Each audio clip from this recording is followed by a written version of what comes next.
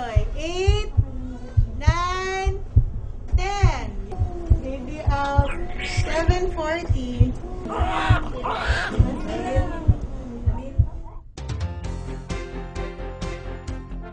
What you are about to witness is a video illustrating the step-by-step essential newborn care protocol developed by the Department of Health.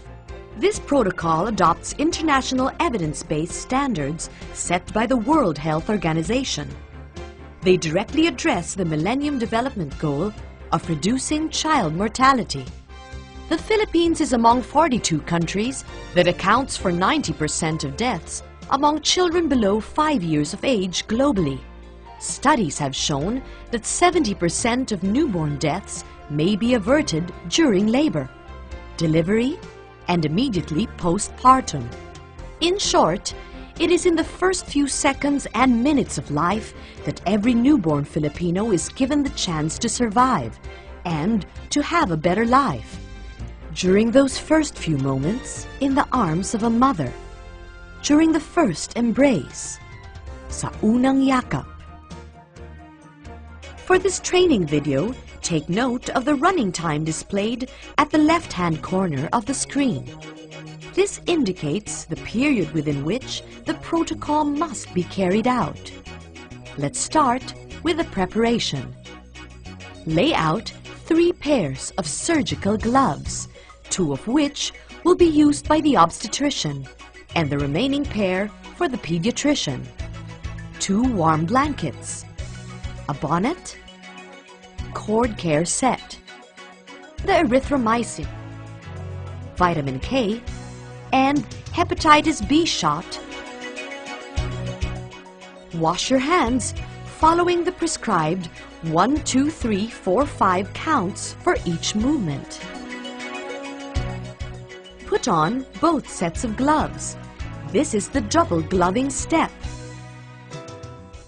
During the first 3 minutes within birth, here are the correct procedures prescribed by the Essential Newborn Care Protocol. Baby out. 7:40. Once the baby is delivered from the perineum, call out the time of birth. Use the first linen to towel dry the body of the newborn. Dry the baby for at least 30 seconds. This will stimulate the baby to breathe. Do not wipe off the vernix, as this continues to provide a natural protective cover for the baby. Do not wash the baby within his first 6 hours of life. Washing could lead to hypothermia and infection. Carry out a rapid assessment of the baby's breathing as you dry the newborn. Remove the wet cloth. Initiate the all-important skin-to-skin contact by placing the baby prone on the mother's abdomen or between her breasts. Place the bonnet on the newborn's head and use the second linen to cover the baby's back, both to keep the infant warm. The next step is removing the first set of gloves prior to handling of the cord. Do not cut the cord immediately. Allow the cord pulsations to stop without milking the cord. Clamp the cord at 2 centimeters from the base of the umbilicus. Apply the second clamp at 5 centimeters from the base of the umbilicus. Cut the cord. Waiting for 1 to 3 minutes or until the cord pulsations have stopped prevents anemia and protects preterms from intraventricular hemorrhages.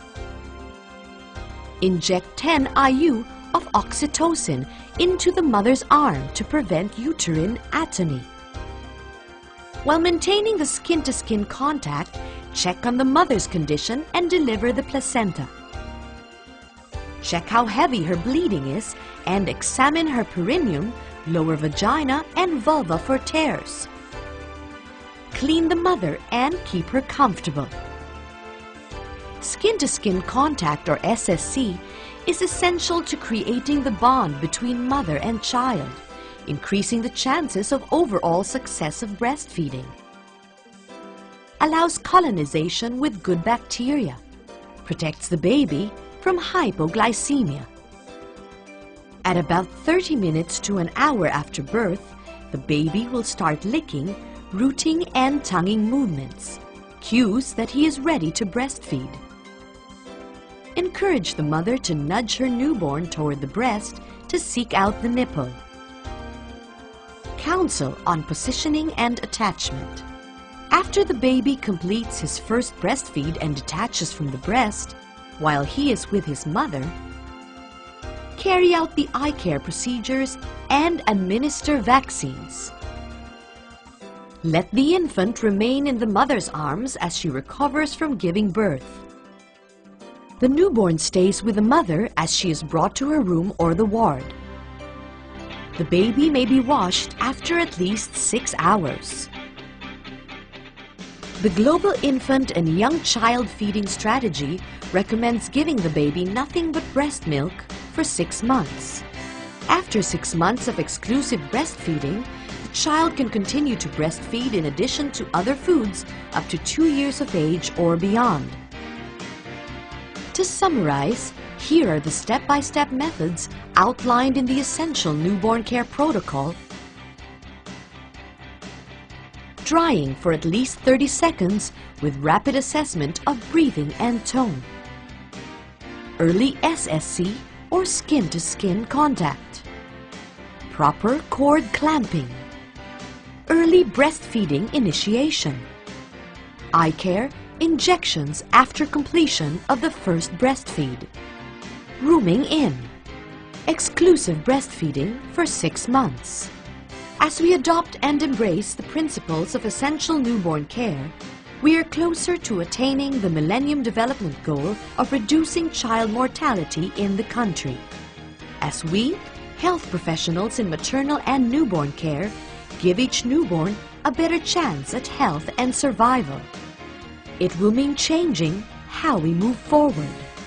It means doing things differently, using protocols that are evidence-based and time-bound to sustain new life for those first few precious moments in the life of a newborn, in the life-giving embrace of the mother.